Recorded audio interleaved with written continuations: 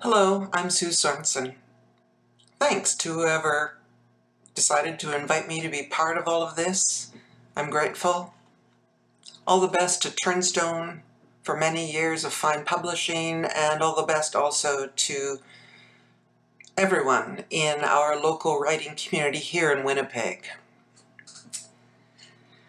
I'm going to read two poems that I've never read in public before that are unpublished. I have had poems published in places like CV2 Room and the New Quarterly. These two poems are sort of stream of consciousness prose poems. The first one, Village Vanguard, was written long ago, about 25 years ago, on a trip to New York City with my new husband, a honeymoon trip of sorts, and also a jazz pilgrimage. There's a night spot called Village Vanguard that opened in 1935. It's the oldest jazz club in New York, and I'd always dreamed of going there, and so we did. Music and the other arts also play a part in the second poem, called Penciled In. This poem has its origin in a day a few years ago when a woman was trying to write in the Strong Badger coffee shop in the west end of Winnipeg, and her ex-husband walked in to have coffee with someone. So first, Village Vanguard. Red velvet village, chairs of horns and reeds. The place is small, ordinary, but the stools once held up bones of heroes who kept track of their debts on file cards, borrowed money to buy heroin. This is a private chapel with smokers in the back.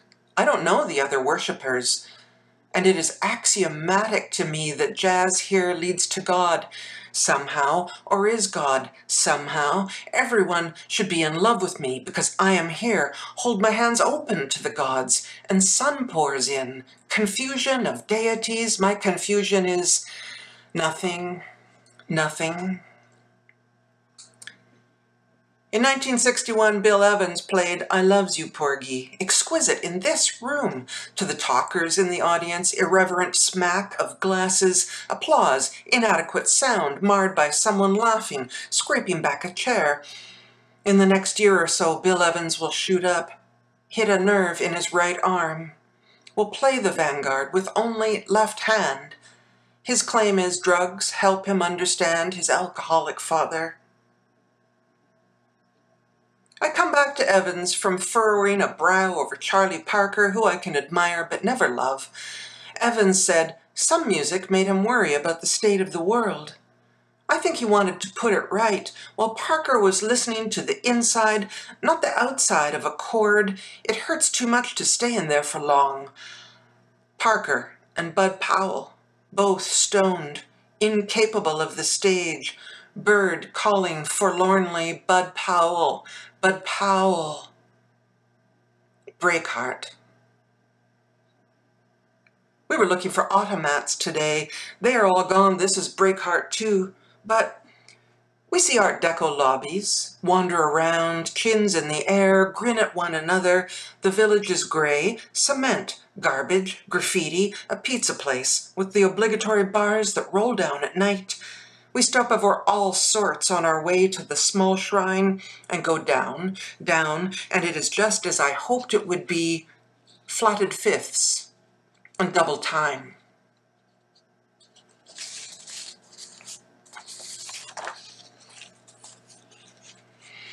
Penciled in.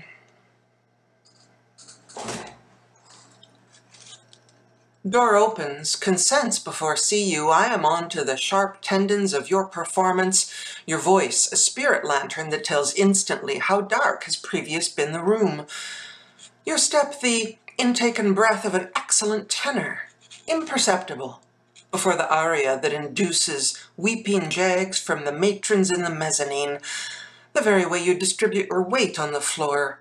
An Ansel Adams, a Rivera, a firm, confident movement toward this place where I am, where I have still not turned my head. But there's a movement of your sweet hips that spells the Carpe Diem guys, early Yeats, and unfortunately for me, Millet, and I have still not even laid eyes on you, so achingly familiar, so gone. Your self-assured dance gets Joe Beam, Sonny Rollins, quick step of a man who scoffs at middle age, brings today's bright plumage into the corner of my left eye. So I wince and pack up my things. Time to remove my words from the orbit of your scorch. Out of the beam of your flaring spring green victory. Not even once, gazing at the still perfect angles of your siren beauty, I shake a paw, obedient before the superior giftedness of my betters. And if I were to look at your eyes, I would have to move beyond this scratching, this poem that pencils in, only vaguely, the quietly wicked splendor of your entrance into a coffee shop where one might have thought oneself safe from your sheen. And I know when my art falls short, so I retreat while you plie. You execute a perfect everything from a standing start. You pull the entire downtown of this city into your gravitational field, while every citizen is gratified that you favor them with this dance, this riveting stanza of perfection, this exhibition of all that any man of any type of handsome faithlessness could ever hope to be. Happy birthday, Turnstone Press. 45 is a big deal, so congratulations. I'm Nathan Dueck, and I published this book in 2004. And it was an incredible privilege and quite an honor to find my name listed at the same publishing house that brought us your David's Arneson, your Dennis's Cooley, your Robert's Croach. And it also kind of felt like a Mennonite rite of passage, since Turnstone has published such great Mennonite writers as your Armand's Weeb, your Patrick's Friesen, your Dies Brandt, even Andrew Unger, and my name is listed among those luminaries, the literati. I'm going to read 2 poems from this book as best I can, because it has been a while since I wrote them. Mother, I am your little Willie, daydreaming under noonbeams of light, birds, and you. To Belle, enjoyed seeing you in the morning. I promise you only a true and loving heart, a sincere and lasting devotion, a never failing but an ever-increasing love. Muses didn't abuse me before you. I'm a best man standing aside the wedding, a witness to the sunburnt bouquet.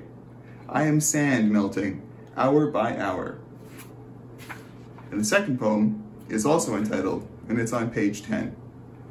Ashamed to record it all, write it daily with frailty, and become purer in thought and word and act. Saw the lady in the berth below making her toilet. In a cup of spirit I saw eyes, I saw her finger with mine, a round band bound king and this bell. I saw her close, a light on her lip, becoming cheeky. No man or onanist has ever known this lady.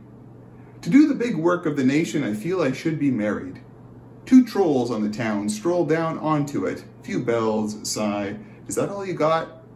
Oh, how hell's chains bear on a man faltering. See men sink down the hole. 3 shillings, an angel, and half bottle of wine. Saddened I, a little Willie came. Ring, I should have. Knocked up, rang, ladies long ago. My Jezebel and I whining a little time together, a little hymn and a little prayer. Lady, you saw me, and you gave me swollen eyes. And they told me I could never keep a diary. That's Kingsmere, and I'm Nathan. Thanks so much for watching. Also, thanks to Dennis Cooley for editing this. I really appreciate it.